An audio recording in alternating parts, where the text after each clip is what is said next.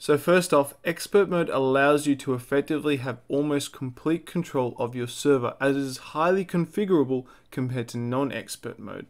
Expert mode, however, is not user friendly, so do be careful as there's quite a bit of technical jargon to learn. That being said, don't be scared to experiment and have fun. I recommend going to the Ark wiki, as they'll have all the information about each setting and where they go in order, so you'll be able to excel in this and not make a mistake. Secondly, Nitrado will transfer settings from standard mode into expert mode at server start. So what that means is if you've made any changes since the last time the server started, go ahead and quickly start the server, then stop it, and then when you move into expert mode, all those settings will be transferred over. Do keep in mind that if you do return to non-expert mode, that any code that you made in expert mode will not carry over, effectively deleting it. So it is recommended that when you move to expert mode, you stay in expert mode. With that being said though, the first thing you want to do is come to this page here, the settings page. This is the default general page. And when you're here, you'll see this expert mode box. You want to go ahead and tick it, go continue, and then you want to go save the change. Once that is done, you'll notice that engine settings has now been replaced with expert mode. So go ahead and click that, and then that will take us to the section we need to be to configure the ini files. So when you're using expert mode, there are only two sections that you need to focus on: the game user settings.ini and the Game.ini. You can access these by selecting the drop down menu here.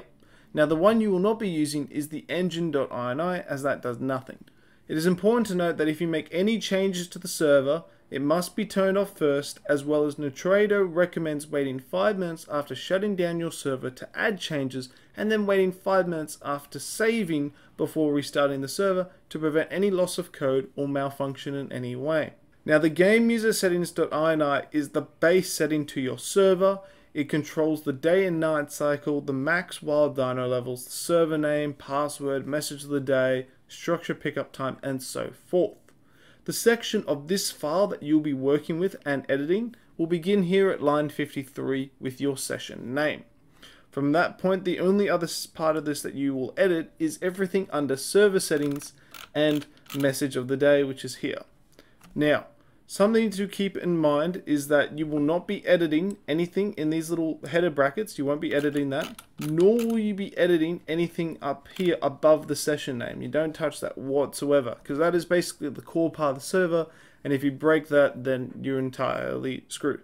Furthermore, the headers wrapped in the brackets mark the beginning of a new section, as well as the end to the previous section. What this means is it matters which header you place your configuration code under, as if it's not in the correct section, it will not work. So for example, if you go to the wiki and then under the game user setting, it will have all its code, right? When you get one of those codes, let's say for example, the difficulty code, the override one, you would get that code and then you would come here and then you would put it under your server settings. That's where that code belongs. It belongs all under server settings. It doesn't belong under message of the day. It doesn't belong above server settings. It belongs under server settings.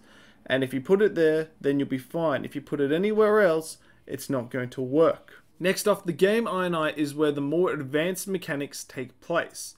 So for example, this is where you would add non-native dinos, such as adding extinction creatures onto Ragnarok, auto unlock engrams, increasing the individual stack sizes, breeding settings, crafting costs, and so much more.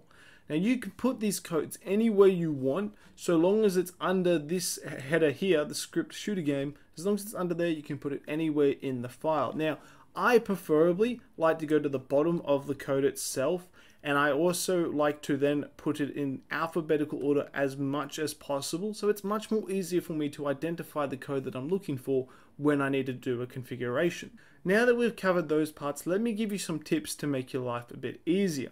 First off, if there is any duplication of code, for example, you have two stacking codes of the same item, then you're going to have a bit of a problem. So as you can see here, I have two codes for Thatch right now. And one of them, as you can see, stacks to 1000, and then the other one increases the stack to 600. Now what happens is when these two are in the same file, it's going to choose the bottom one. So it's going to make my Thatch only stack to 600. I'm not going to get the stack of 1000. The only way to fix this is to delete the duplicated code, save the change, and then restart up my server, and then my thatch will stick to 1000. Secondly, most coding issues occur due to a spelling mistake, or there being a space in the code, or a duplication of the code that we just looked at. Now, in any of these cases, it is important that you take your time to read through the code slowly, make sure there are no spaces, make sure the code is exactly the way it's supposed to be spelled. The wiki has every single string the way it's supposed to be spelled, so look at that, make sure there are no spaces, and you'll be good to go. Thirdly, you can actually go ahead and download all your Game.ini and game user settings. Now, this is great for a few reasons. First of all, touching on the same point that we just covered then, is when you download all your code, you can then open it in Notepad or a free application called Notepad++, and there you'll be able to identify any issues in your code and get it resolved before you upload it. Secondly, have a backup. So let's say you add some code and it ends up destroying your server. It's beyond destroyed. Then what you simply do, turn off the server, load up your backup save, bam, server's back to normal. No issues whatsoever. And then the last great reason why it's okay that you can download files is that if you hired someone to code your server, you can just send them the configuration file, they do their thing, they send it back, and then you just whop it onto your server, and then bam, there you go, server is perfect. All right, now the next tip is to learn any of these codes, as expert mode is not user-friendly by any means possible. Head to the server configuration on the wiki, as mentioned earlier, for explanation on every single setting, as well as where to put them. Now, if you're still stuck, I have a couple of guides already on Nitrado settings. I will be doing more, so don't worry, there'll be more coming out. And if you have any issues right now, let me know in the comments, and I'm going to do my best to get back to you and help you solve your issue. Any setting that is in the general section that relates to expert mode will override the code. So for example, in expert mode, I have it set where when you shoot someone or hit someone, there will not be the damage text above their head when they get hit. However, in the general section, as you can see, that's enabled. Now, because this is enabled, when I play on my server, people are going to see the floating numbers, which I don't want. So in order to fix this, I simply need to go turn this off, save the change, and then load up my server, and then there won't be any floating damage text. If you're in engine settings instead of expert mode, you can add Game.ini features like adding non-native dinos and drops in this black box here. However, you cannot add any features that go in the game user, such as increasing the structure pickup time.